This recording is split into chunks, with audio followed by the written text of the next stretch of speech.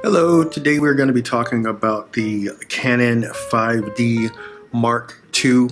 The Mark II is one of the older Canon of the 5D series.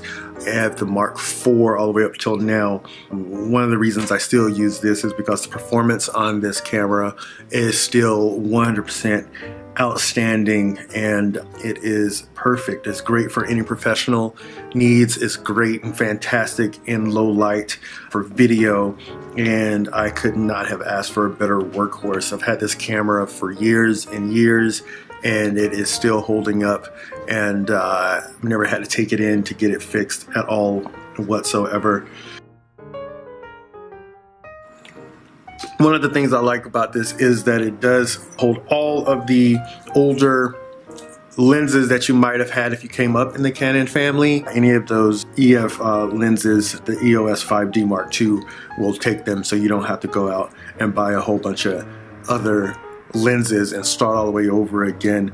The ISO range on this goes all the way up to 6400, and I say around, I'm going to say around 5,000. You might start getting a little bit of degradation out of it, but there's nothing that a little light won't do. And by saying that 6400, I'm talking a candlelight. I've seen a bunch of different videos to where it actually, they shot stuff with candlelight and the film just looks amazing. One of the things I do like about the Mark or the 5D series is that the colors don't look oversaturated to where they might be fake looking, I guess you could say, or like the purples are just too purple and popping out. And that's one of the things. It looks more real, I guess you could say. Now, these cameras do take the larger CF cards, which they hold more data, and they're a lot bigger than your regular SD cards. And because of that, and because this is a workhorse camera, the camera is heavier. I actually have a dual battery grip on this one, but you can just pull those right off if you don't want it and or need it. And there you go, and it just pops right off, and then that's just your body. But with the battery grip, you get that extra battery power that goes along with it. And the buttons on everything actually are very much self-explanatory. They're easy. It's an easy camera to use and to find everything. Up here you have your wheel, which you can go from everywhere from manual all the way to full on. You just put it on and it's a point and shoot camera at that point in time.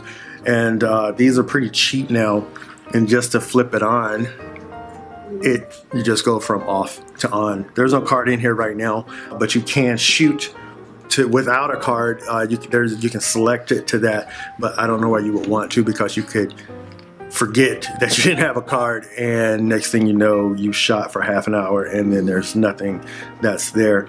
If you're gonna do pictures, you literally just hit your button right here with a little picture of a camera, and then you hit it again and it goes back to video if that's what you're going to be doing. You have all of your import slots right here to where you can have a mic, hook it up to an HDMI cable. You can do a USB cable, an external flash, AV outlet.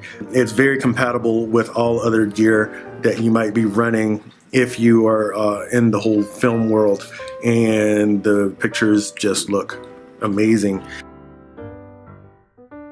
Now, for the menu looks very much, I think they kind of built their Rebel series and TI series for their menus to pretty much all look the same or very, very, very similar. The only difference about this one is that the wheel is what's going to go up and down, and this little button right here, you just move it, it's like a toggle, and then that goes left and right. And so that's how you go through your menu, and you're able to shoot RAW. You're able to shoot RAW plus your regular, but when you do shoot RAW plus the regular, it does take up a lot of room, but you're looking at 22-ish megapixel pictures. Speaking of which, it does have 21 5.1 megapixel full frame. Oh yeah, that's the other thing, is that this is a full frame camera as opposed to your crop sensors, which a lot of your Rebels and T2i series are all cropped, so you don't get that full nice square picture. You get kind of a rectangle feel out of it, and then the mirror in there is much larger than your other ones that you are probably used to, or one of your smaller, lighter cameras. It has a 4-image processor. It has 3.9 feet per second continuous shooting. It does have live view function for stills. I don't like to use that. I like to look through the eyepiece here, like back in the day, instead of putting your pictures right on the screen there. My eyesight still works though, so that's good. It does shoot only all the way up to 1080p.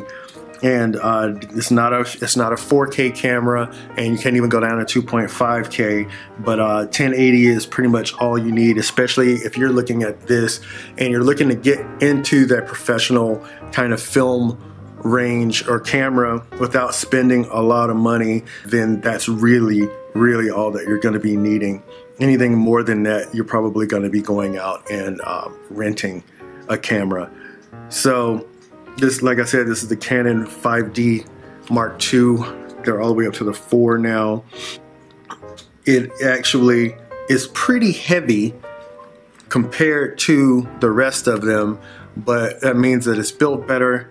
It works fantastic. It does have a wireless file transmitter, so that if you're trying to shoot something, it can get sent to your laptop, or it can get sent to your iPad or tablet or whatever it is that you're using. So if you're shooting something for somebody else, they're able to automatically look at it and see what it is that you're shooting. And it's got a 9-point autofocus system.